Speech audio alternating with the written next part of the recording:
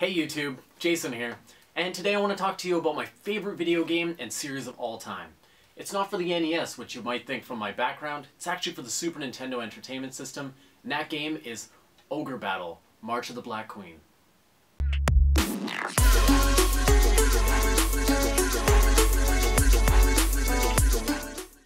Ogre Battle came out on May 15th, 1995 in North America, and has been a huge part of my life ever since.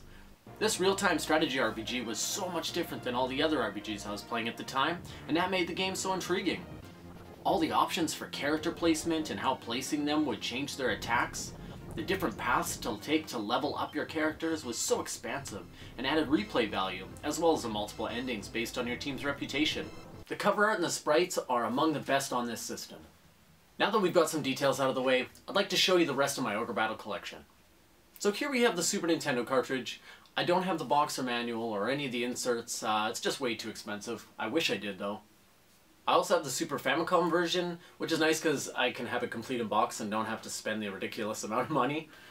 Atlus later released the game on the PlayStation as a limited edition. There's nothing different about it, it's just the same game on the PlayStation. It does come with some cool stuff inside, like some memory card stickers. I also have a sealed copy of this. This is actually my pride and joy in my collection.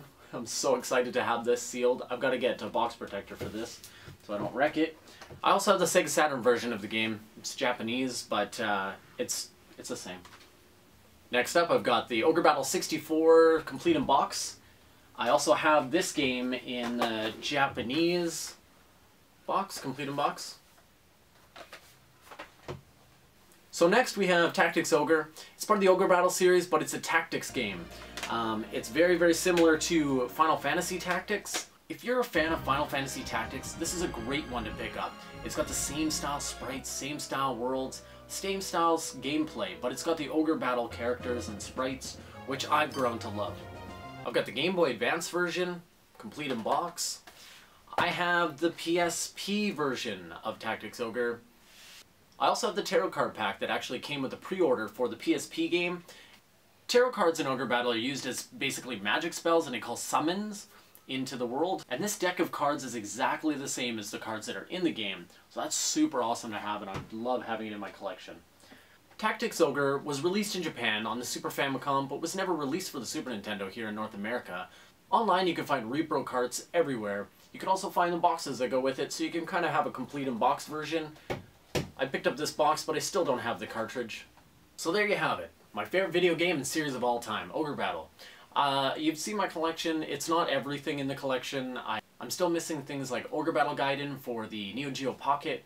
I'm missing the Japanese Super Famicom version of Tactics Ogre. I don't have the box manual inserts for Ogre Battle for the Super Nintendo. But I'm getting there, and I hope to complete it soon. Thanks for watching. I'm Jason, and this is Bullet Hell. Hit that like button, hit the subscribe button if you want to see some more videos in the future.